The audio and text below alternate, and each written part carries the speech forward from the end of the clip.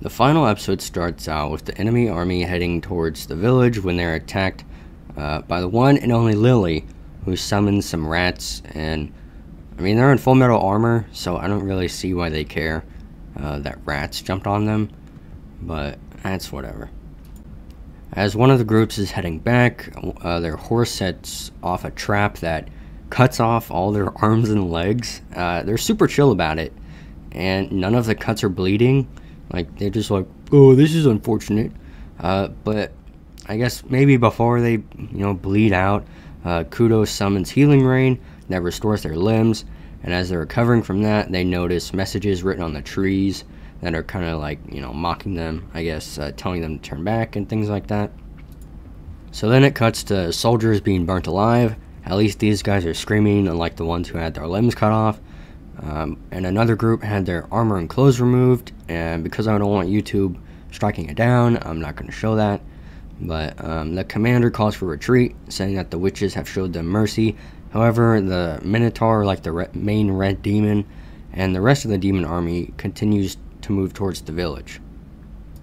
We go back to the village with Zero Sensei saying that due to the traps, the 10,000 foot soldiers have been rerouted, and tells the students that the demon army are beastfallen and they can use certain magic infinitely and without incantations. The priest and the mercenary are talking, and as they're talking they bring up Lily, and then they rush off to go rescue her or whatever. It cuts to Lily being captured in a net. The head demon says that they'll take her to the village and eat them in front of him. As the guy holding Lily is talking, you see him get instantly cut into pieces by wires, as well as a lot of the guys that are standing around. The priest cuts off the main demon's arm, and as the demon comments about how it's not regenerating, the priest says that, well, my magic is imbued with certain things that to where it will make it to where demons can't regenerate. So the main demon rips his arm off, and then it starts to regenerate like normal.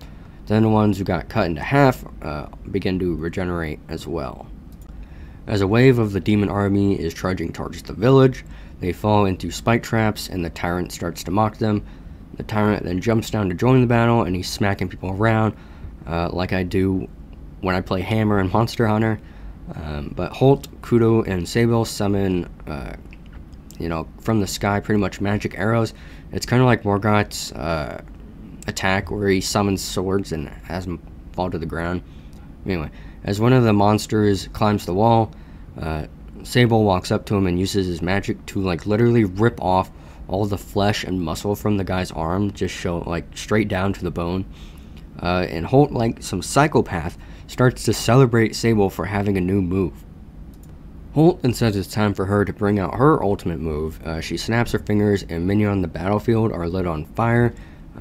She accidentally kills some of them, but Kudo jumps down and starts to heal them. The fight with the mercenary and the red demon makes its way to the village, where Zero Sensei starts an incantation that literally changes the aspect ratio, so you know it's going to be a serious attack. She summons an army of the dead that eats the red demon alive until he's nothing but a skeleton. So then after that we go to where the magic school is hosting the VIPs of the 7 great cathedrals to observe the pretty much village battle, or the exercise as they call it. As they're talking, they notice an army of the remnant of disasters is about to attack them from the forest. Some witch with a monocle tries to light them on fire, but they're unaffected and attack everyone. As the bishops are retreating, one of the bishops tells everyone to gather around him and that he prepared a countermeasure because he did not trust the witches. So the head witch calls him up for saying that you can't create a ward without knowing the name of the foe's demon, and asks the bishop how does he possess knowledge of which demon is the source of the remnant of disaster, pretty much exposing that he's working for the enemy.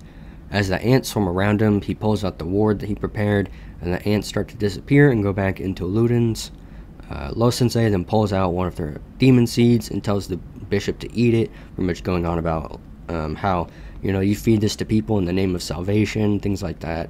So then a funny moment where it cuts to the village, and one of the townspeople is saying that the witches didn't inflict a single casualty. It's yeah, they only cut off their limbs, burned them alive, and made them fall into spike traps. But yeah, they didn't kill them, so it's all good. It then goes back to the headmaster's office, where she gives the main group their diplomas. Holt then asks, now that they have their diplomas, can we get to work? She's kind of surprised that they want to, start working right away. But Kudo says he wants to enlist with the church and mage knights, and Sable says he wants to research magic more. The group goes back to the village to collect their things, and Zero Sensei tells Sable to keep the book that his father wrote. And then when kind of that's all over and they're about to leave the village, the main village people are sending them off and talking, where it's revealed that the tyrant is going to stay in the village. Like I predicted, Lily gives Kudo a food basket, telling him, make sure you eat this on your way there. And the priest breaks him up. You're like, what are you, his mother? But Sable says goodbye to Laios, telling them that he'll be back when Laios is older. It then goes back to where the group are talking to the headmaster, where she said that she has the perfect job for them, and that job being to gather and bring information about remnants of disaster.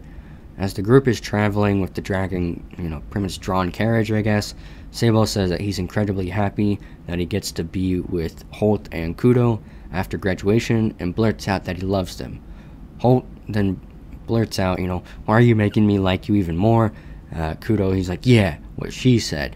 And then after that, we see Lil Sensei laying on top of a carriage in like a convoy. I don't really remember whose it is. I don't know if it's like the main empires and she's going back to travel with them, or if that like patrol is following Sable and all of them. I have no clue. But then the episode ends.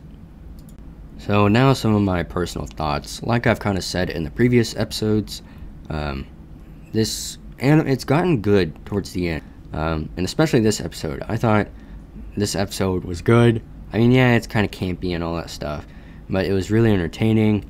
I'm sad I won't get to see Lily anymore, but oh well. I guess I'll have to find another like cute, wholesome little child or whatever that I will protect in the next season of anime.